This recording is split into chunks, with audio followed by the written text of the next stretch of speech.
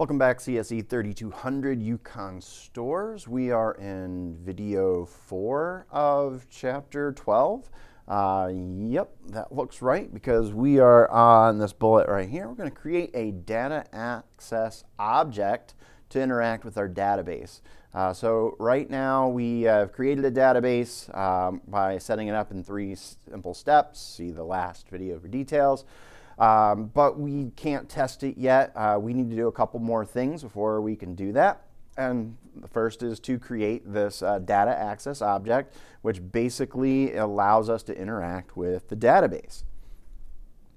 So data access object could be pronounced DAO or DAO, rhymes with cow. And it is an interface, and I don't know that we have actually used the keyword interface yet. This might be the first time. It's going to contain functions for each database operation that you want to perform, and you might guess and expect that we have 2 because that's how many functions we put into our database in the last video, and that is true. We're going to have 2 functions, and it's going to allow us to access that data and edit that data. And here is the code that we are going to put in with some explanations. We're going to use the DAO annotation that lets Android know that this is going to be an object that is going to be able to interact with our database. I didn't mention this in the last video, but Room, which is what we're using to create our database, uses SQLite. Some people might pronounce that SQL, SQL.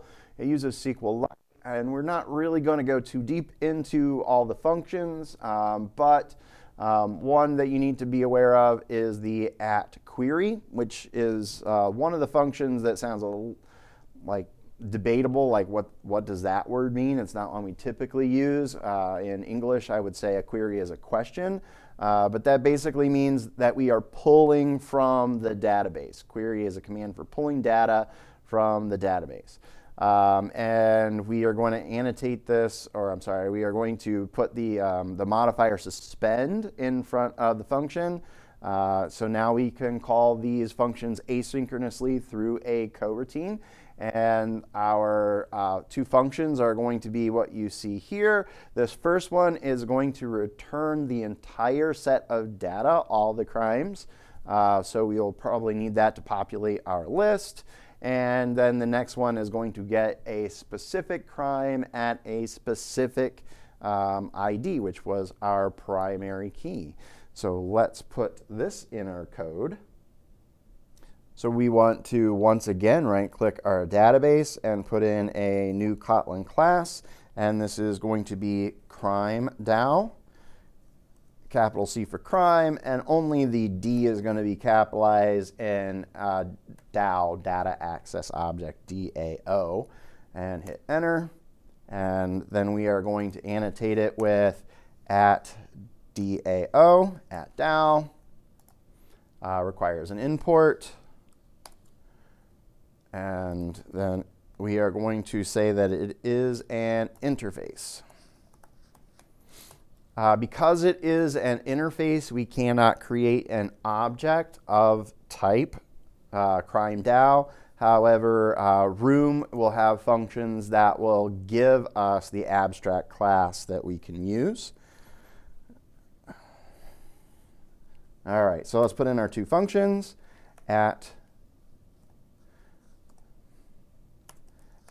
@query,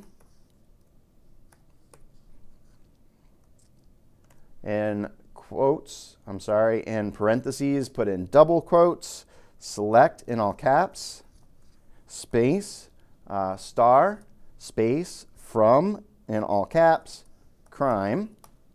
Let's bring in query, Alt-Shift-Enter, and then suspend, fun, get crimes, paren, colon, return a list of crime objects. All right, first function down, got to import crime.